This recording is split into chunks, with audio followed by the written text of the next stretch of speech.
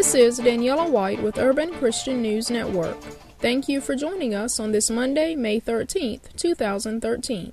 Here are the top news stories that you need to know about right now. First today, according to Christianity Today, Indian Christians are celebrating the results of recent elections in Karnataka, a southwestern state known for having the highest rates of violence against Christians. A Hindu nationalist party which supports extremist groups has finally lost power after 9 years of unchallenged rule. Asia News reports that the BJP party is decimated. Its defeat is good news, especially for social and religious minorities of Karnataka, victims in these years of violence and persecution of the Hindu ultranationalist groups, openly supported by the BJP. There were more anti-Christian attacks in Karnataka in 2012 than in any other Indian state. It surpassed notorious Orissa in 2010. And in the days leading up to the May 5th election, Christian leaders had warned that allowing the BJP to remain in power would only lead to increased violence. But now, say John K. George, president of the Global Council of Indian Christians, says Karnataka is sending a great message to all parties in view of the general elections of 2014. We must stop the political use of religion, protect minorities, and work for the common good. Second today, according to Religion News Service, the number of people attending Sunday services at Great Britain's Anglican churches is continuing to drop, but church officials say there are signs that the decline is starting to stabilize. A spokesperson for the Church of England said that average weekly attendance at the nation's 16,247 Anglican parishes was 1.1 million in 2011, representing a drop of just 0.3% from the previous year's figures. The annual statistics reveal a substantial increase in attendance at the country's storied cathedrals. Christmas church-going rose by 14%. Christenings were up 4.3%, and adult baptisms were up 5%. The number of weddings, however, was down by 3.6% to 51,880. The 1.1 million Britons in church pales in comparison to the estimated 22 million, about 4 in 10 Britons who are considered official members of the Church of England. Overall, Sunday attendance is down from 1.14 million in 2000, falling about 1% a year until 2011.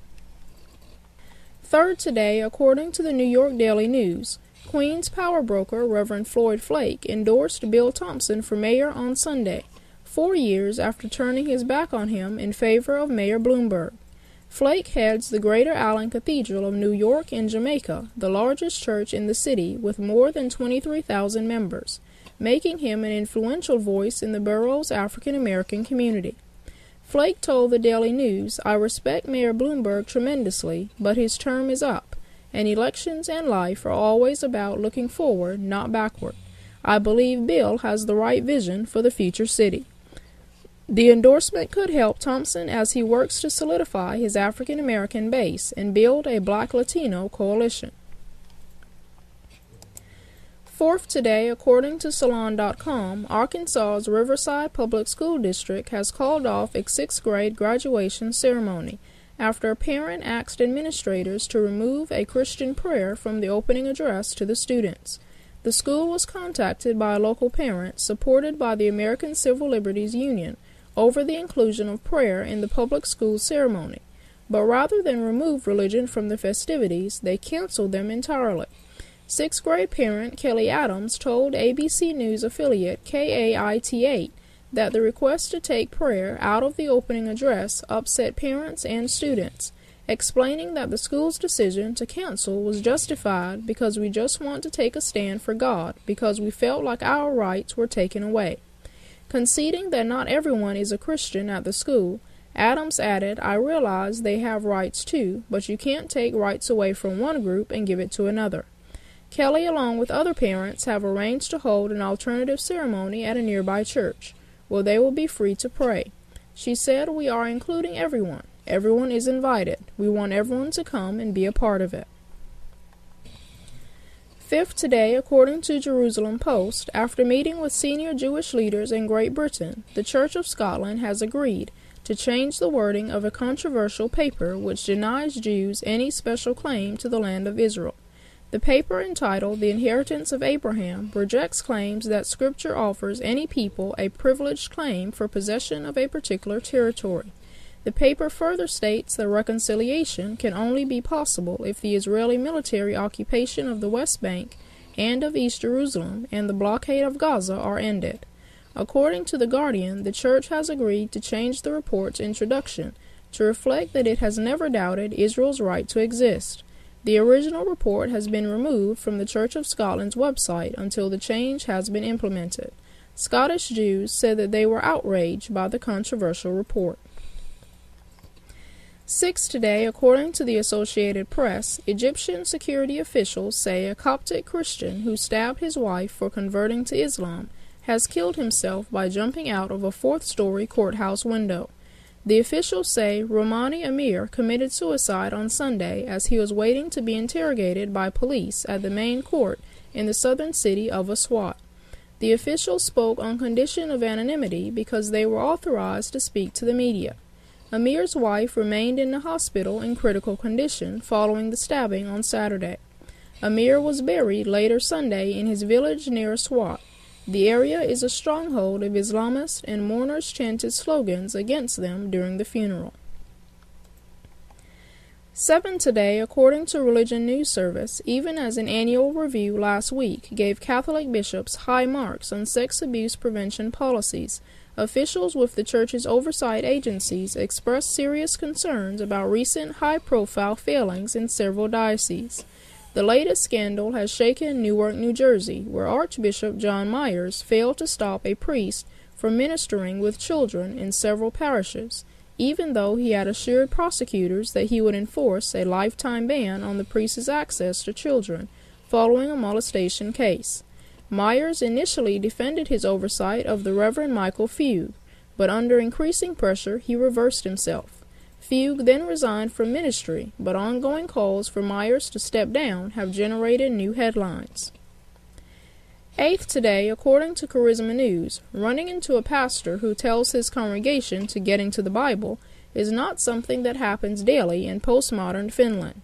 Add to that a congregation that takes time to memorize Scripture, and you have a rare combination. Yet, against all odds, the United Community Church in the capital area of Helsinki is exactly that. According to UCC pastor Sean Rossi, the church has held a pattern of preaching expositionally through the Bible throughout its history. Planted in 2007, UCC is an international English-speaking church, ministering to both Finns and foreigners living in Finland. Rossi wants people to know Christ and to learn to trust and depend on Him. In addition to Sunday preaching, the Bible is being taught in what UCC calls growth classes. These Monday night classes are divided into 3 6-week segments that cover topics from Christian doctrine to world missions. Through these classes, people have learned to go to the Bible themselves to find solutions to the issues of life. 9th today, according to Politico, new reports show that the IRS repeatedly changed the criteria it used for singling out nonprofit applications for further review, at one point looking at all groups hoping to make America a better place to live.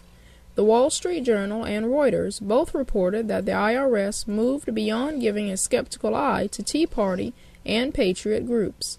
It was also targeting groups focused on specific issues, including government spending, government debt, education of the public via advocacy, lobbying to make America a better place to live, and all groups that criticize how the country is being run.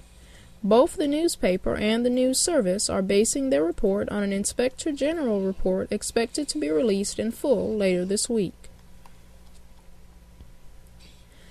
10th today, according to Business Insider, Republican Senators John McCain and Susan Collins both brushed off any suggestion that President Barack Obama should be impeached over new revelations about the September terrorist attack on the U.S. diplomatic mission in Benghazi, Libya.